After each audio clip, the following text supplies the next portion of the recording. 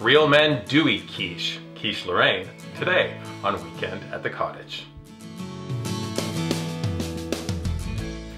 Quiche is one of my favorite dishes to prepare. I love the flavor of it, and if you've never made it before, let this be the recipe you try first. The results are truly outstanding. The recipe begins with us making a pie dough, and for that, head to weekendатthecottage.com, click our search icon, and enter pie dough. Lo and behold, my mom's incredible pie dough recipe comes up, and the recipe yields 6 discs of dough.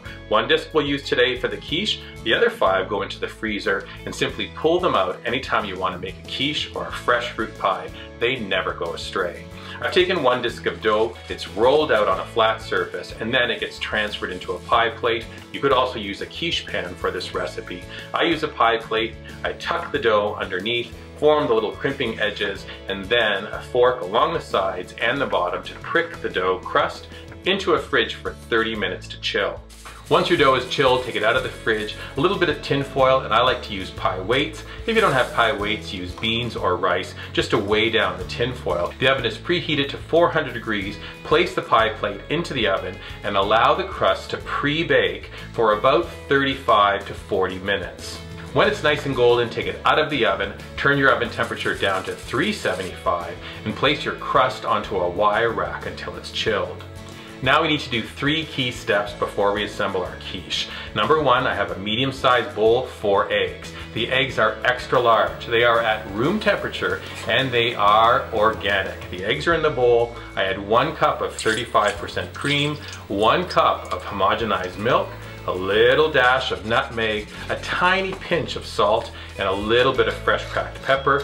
Take a whisk, we're gonna whisk everything together. Make sure you break each of those egg yolks and then set your wet ingredients to the side. Now we're on stovetop. Setting is medium-high heat, and I have 6 rashers of bacon.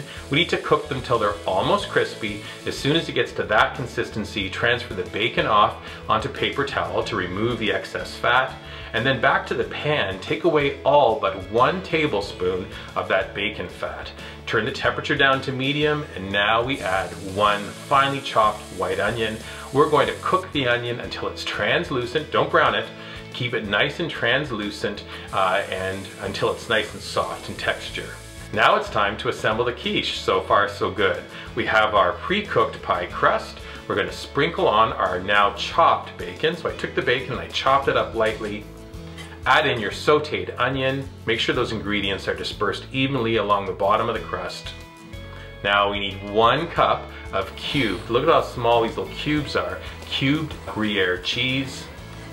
A 1/4 cup of grated Parmesan, sprinkle your cheeses, and now pour on your wet ingredients until it covers almost all the way to the top of your pie plate. Place your pie plate onto a baking sheet, that goes into the oven, and you're going to bake your quiche for 35 to 45 minutes. How do you know it's done? Take a knife, stick it almost about 1 inch away from the crust. If the knife comes out clean, your quiche is done. I also shake the pie plate a bit. If it's all kind of not too jiggly, your quiche is finished. Remove your cooked quiche from the oven, allow it to cool for 45 minutes before, hopefully you can wait that long, before you cut into it beautiful sized wedges.